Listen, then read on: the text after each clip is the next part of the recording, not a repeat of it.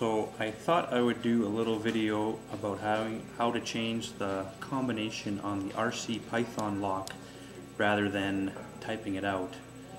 So I thought a video might be easier. So first, the default combination is quadruple 0.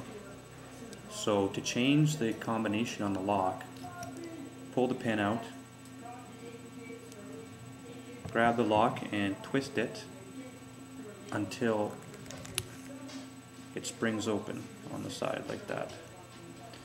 Now pull the numbers over, and on the inside there will be little red notches.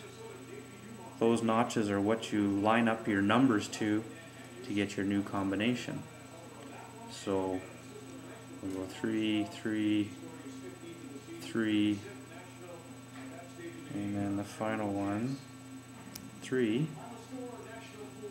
Push in, twist back together,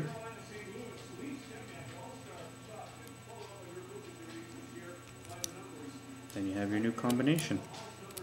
So I hope that helps.